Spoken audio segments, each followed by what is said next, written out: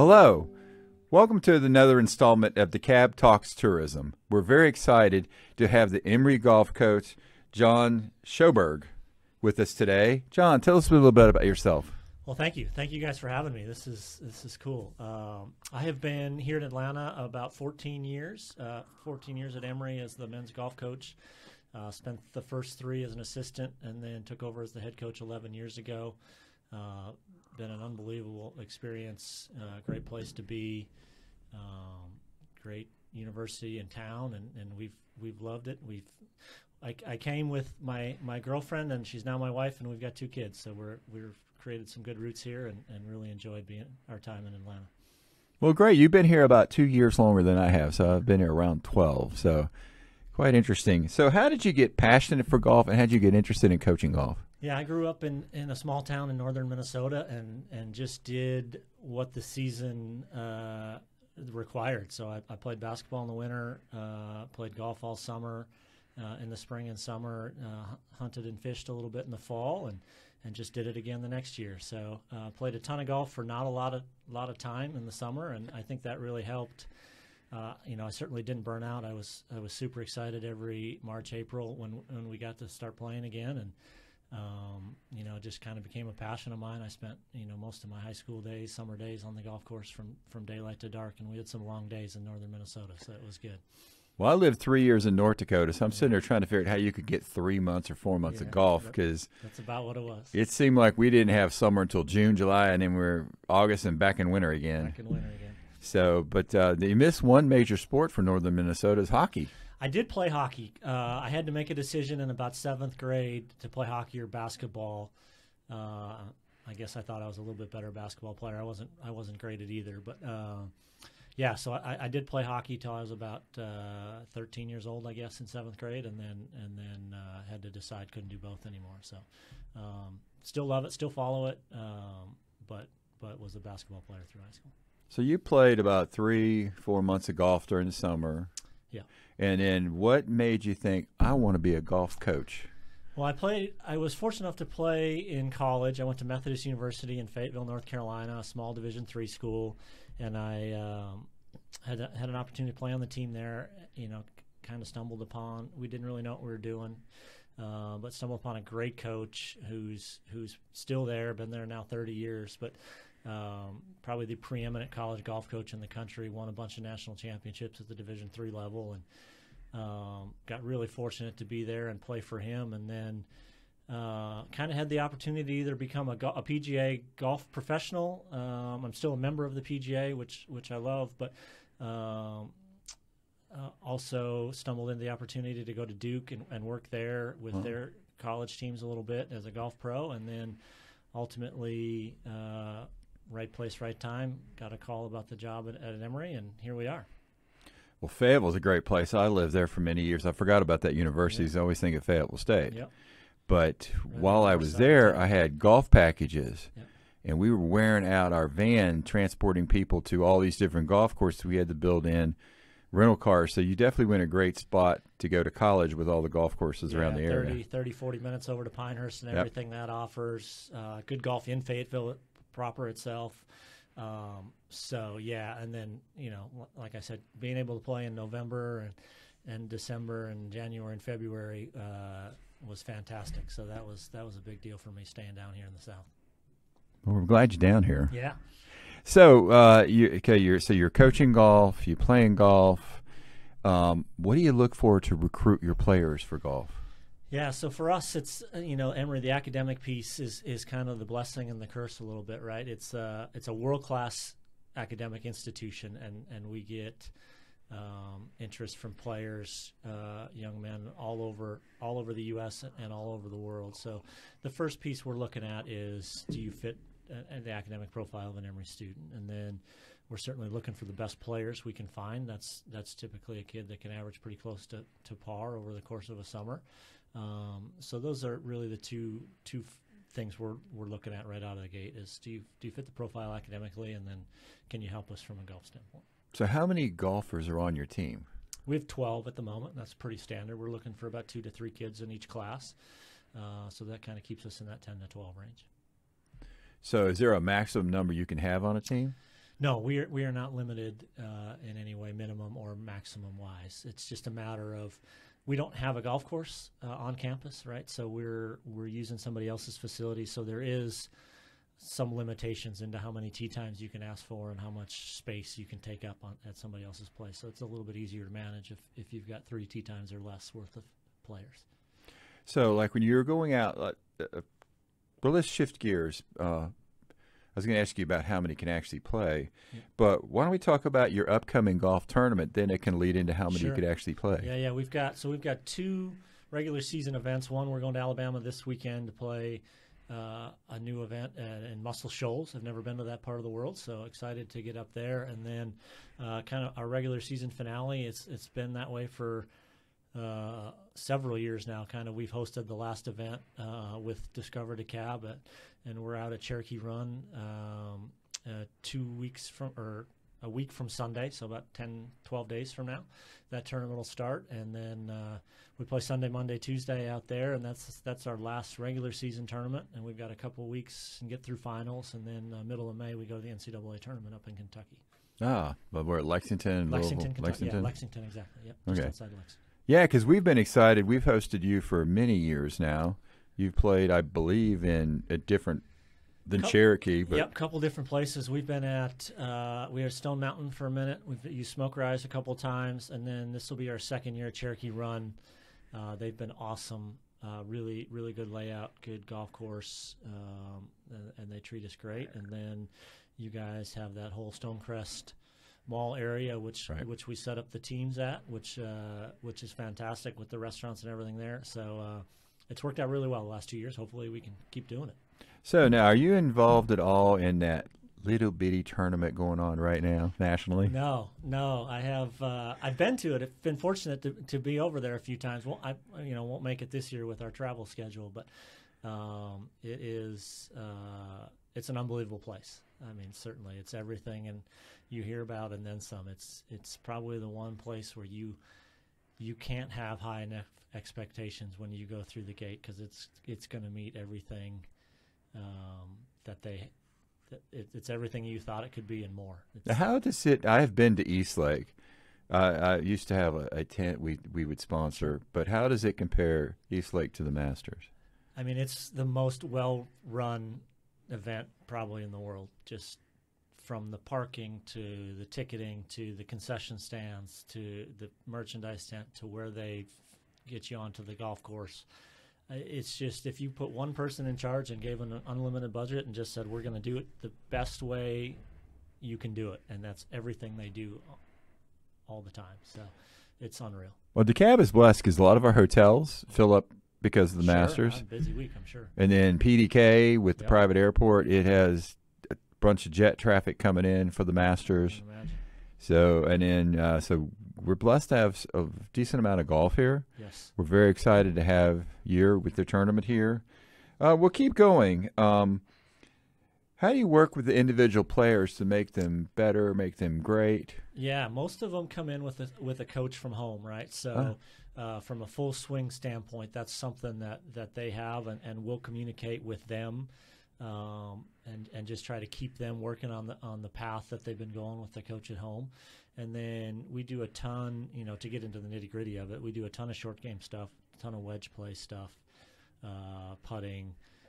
That's usually really where the kids can come in and improve the fastest. That's kind of the low-hanging fruit, if you will. The closer they get to the green, that's the easiest gains to make.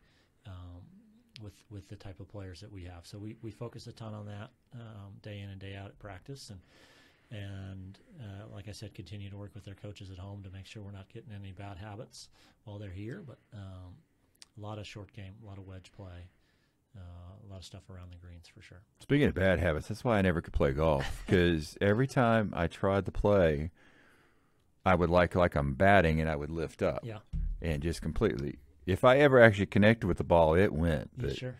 It was unusual for me to hit the thing. Luckily, my youngest son plays for the Howard golf team, and he didn't inherit my bad habit. Great. So excited about that. Yeah, absolutely. That's awesome. So tell us about a challenging situation And it could be from here, other places, and how did you overcome it? Well, I mean, you're dealing with 18 to 22-year-olds on a daily basis. There's plenty of challenging situations. It's more about, navigating through them, and a lot of it, well, not a lot of it, but certainly some of it now deals with social media and stuff they're posting. So you just try to educate them, right? Like you try to educate them as much as you can that just because they put it on a story, right, that's supposed to disappear in the next 12 hours or 24 hours, it doesn't mean it's not gone forever. So, we try to do a good job with the education piece and help them along on that side of it to really hopefully prevent some of the challenging things that have come up in the past. But like I said, 18 to 22-year-olds, there's plenty to cover in that category for sure. So it's pretty cool because, or I shouldn't say cool, but it was interesting how your challenge is something that has nothing to do with golf. It's just helping the kids, the students out. Yeah, for sure. There's plenty of golf challenges too, but that's just part of the gig at this point. It's the stuff off the course that can really interfere with what we're trying to accomplish for sure. So let's go to another question. What is the most rewarding aspect of coaching golf? Well, it's very similar. Working with 18 to 22-year-olds every year. I'm getting older. We've been here, like I said, 14 years now, and we have two little ones, but they're 18 to 22 every year, right? So it's fantastic to come back to that energy every fall and have them on campus and just university college campuses are just abuzz with that youthful exuberance and just love going to practice every day. Love competing with these guys. That's the most rewarding part, is just seeing them go from 18 to 22 and the maturity that happens in those 4 years. And hopefully they get a little bit better at golf, and hopefully we can win a couple of tournaments while they're here. But really that piece of them growing up is fantastic to be a part of. So what's some of the schools you compete against for these tournaments? Yeah, so the schools in the southeast would be like Oglethorpe on the other side of town. We don't like them very much. A few in North Carolina, Methodist University, where I went to school, Guilford College, Greensboro College. Here in Georgia, you've got Piedmont University north in the mountains. You've got LaGrange College down there just south of town a little ways. Huntington College is in Montgomery, Alabama. And then Sewanee, University of the South, Rhodes College, Birmingham Southern, and then in our league is very unique. The UAA, only 4 schools of the 8 play golf, but that's Carnegie Mellon University, which is in Pittsburgh, University of Rochester, New York, and then NYU in the city, and then us play men's golf. Washington University, St. Louis plays women's golf. And then the rest of the league is University of Chicago, Case Western Reserve in Cleveland, and Brandeis University. Don't play golf of any kind. But geographically, our league makes no sense. But it's great, high academic, high research-based universities that are also, very very athletically inclined as well, and pretty good, very competitive league from that standpoint. Yeah, I think NYU has a huge hospitality school. Huge hospitality school, huge school in general. It's one of the biggest Division III schools in the country. I think they've got maybe 30,000 students in general, so they're a little bit bigger than most. But yeah, interesting. I mean, just an interest knowing it from a golf standpoint. It's just an interesting place to compete against from a golf standpoint, being in Lower Manhattan, and just it's just tough to play golf in that part of the world. Yeah, very much so. Yeah. So, listen to you talk about Oglethorpe. Is that your arch rival? Yeah, locally certainly, and then the teams in our league, Carnegie Mellon, University of Rochester, and NYU. There's an inherent rivalry in all our sports: basketball, baseball, softball, soccer, volleyball. So we don't like them very much either. But Oglethorpe's been very good at golf for my entire tenure here. So anytime you can beat them is that's good. Good for us. Yeah, absolutely. So what's some of the teams in the tournament you're hosting here in a couple weeks? Yeah, great question. So we've got Oglethorpe's playing. Who else is coming? Center College out of Kentucky is coming over. Babson College is in Massachusetts. They're coming down. University of Texas at Dallas. So in Dallas is coming over. The Pomona Pitzer is in California. They're coming in. I'm going to get the whole list up here so I don't forget anybody. But so we've got some great outside of the region teams coming in. I think we have 7 top 25 teams coming in. Wow. Averett is in Virginia. They're coming. Randolph-Macon is also in Virginia. They're coming down. Washington and Lee University, also in Virginia, coming down. Hold on, we're loading here very slowly. Randolph-Macon, Averett. Lynchburg is coming down out of Virginia. Lynchburg, or where is that? The religious school? No, that's Liberty. Liberty. Yeah. They're not. Wabash out of Indiana is coming. Oh, and Bethel College out of Minnesota is coming down. So hopefully they'll have played outside before they get here, because it's been a tough winter in that part of the world. So it's I believe it's 13 teams. So in the north, don't you all play like, it's almost like golf? I mean, tennis ball golf or something like that in the winter? Well, they play indoors in the north, yeah. There's a lot of simulators. There's a lot of the simulators have improved so much the last 5 years, 10 years especially, even the last 5 years, where you can get some really good indoor golf in. And then if you're lucky enough, you can get in a heated bay and hit the ball into just outside, but you're in a heated bay, so you can hit off mats and actually see the ball fly. That's the best case scenario, but a lot of places have indoor simulators now, which are very good. Yeah. Makes sense. Okay. What type of advice would you give to either a young kid looking at golf or a person who is like high school ready to go to college? I mean, I would assume it's probably different advice. Yeah, but absolutely. So, yeah, if you want to play competitive college golf, there's definitely a place where you can do it, right? There's almost 300 Division III schools in the country. There's about that many Division I schools in the country. Not quite as many Division IIs, but it's like 225. So, there's upwards of 850 golf programs, men's golf programs in the NCAA, and that doesn't include the junior college, doesn't include NAIA. So I think it's over 1,000 golf programs overall. So if you want to play college golf, whether you're breaking par every day, or you're shooting in the 80s every day with a chance to get better, there's a place for you if you're willing to search it out and do a little bit of homework and find it. Generally speaking, what I would say is play as many competitive rounds as you can. Play on your high school team. Play multi-day events in the summer. There's dozens of places to do that. The Junior Golf Scoreboard is a website. JuniorGolfScoreboard.com is a great resource that hosts or has every multi-day event in every state on a calendar, right? And so you can go onto that website, search Georgia, and just find every tournament available to you in the months of, as we go forward, April, May, June, July, August. So I would play as many events as you can. Don't just be a range rat, like get on the golf course and play, post scores. There's nothing that replicates competitive golf. There's a way different between your handicap or playing at your club in a club championship than there is playing in a in a junior golf tournament where you've got to post a score at the end of the day and everybody gets to see it. So do that as much as you can. If you're looking, getting later into the process, sophomore, junior, senior year, something I would start with is, just looking at a map, right, and trying to figure out, like, how far am I willing to travel from home, right? Like, that's where I would start. Like, do I want to be able to drive to school, come home on the weekends, right, within 2 or 3 or 4 hours?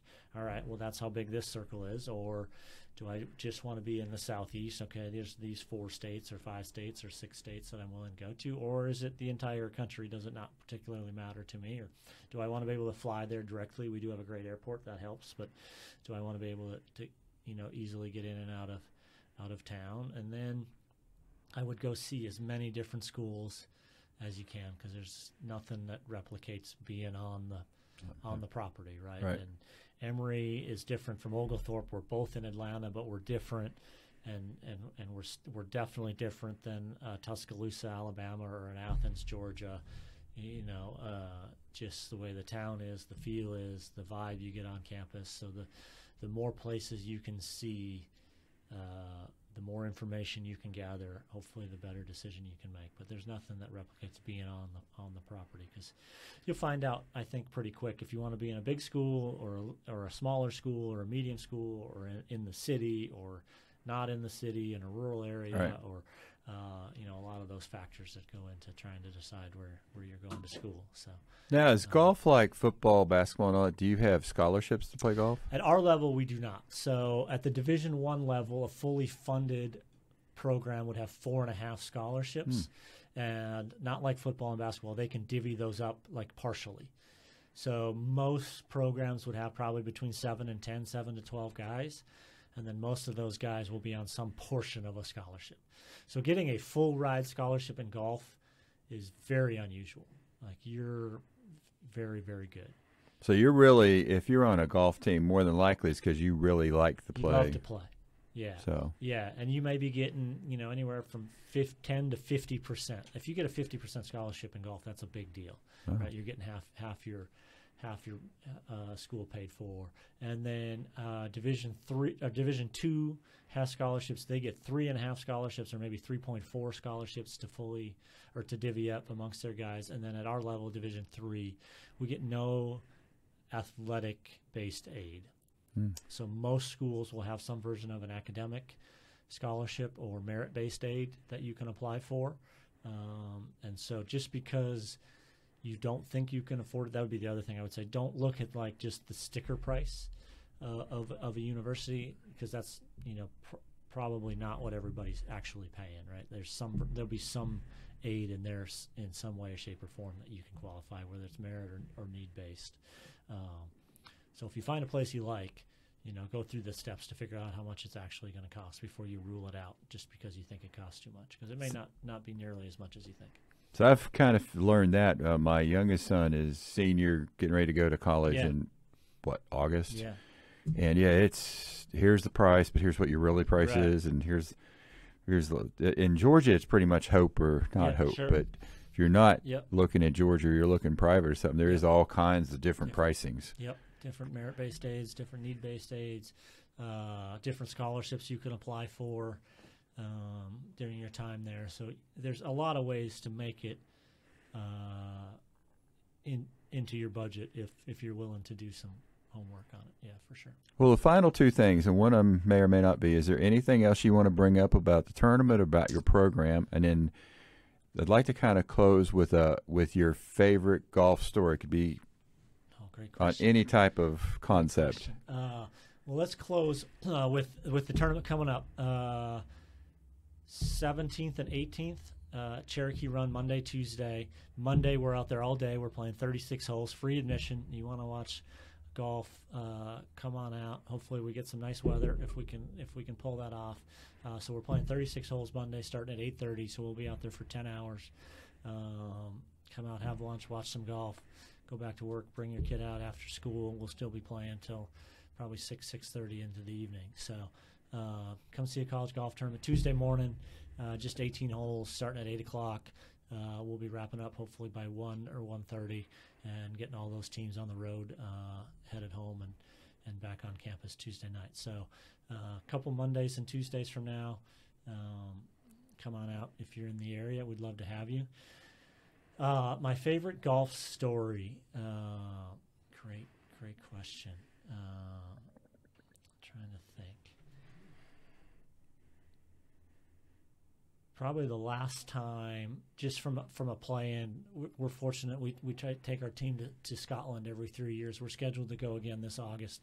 We're a year behind because of COVID, but we'll go back this August. But the last time we went, which would have been, I believe, the summer of 18, we got to play the old course at St. Andrews with the two groups. So that was just from a golf standpoint, just me playing personally and with our team, and just such an enjoyment. We had a beautiful day, sunny, relatively light winds by Scottish standards, and relatively warm by their standards. So it was a picturesque day. So anytime you can play golf in Scotland on a perfect day with good company is a great day. That's an awesome story. Yeah. Now, since we're sponsoring you all for this one, don't you think that we should go with you to Scotland? Come on, we'd love to have you. And I'll try out the Scotch in these places. Yes, they have that's good as well. Absolutely. Well, I think that wraps up all my questions. And John, I really appreciate you coming on the show, and we hope to have you back maybe like next year's tournament. I appreciate it. Yeah, absolutely. Let's do it again next April. Thank you. Absolutely. And thank you for tuning in to our podcast with DeKalb Talks Tourism.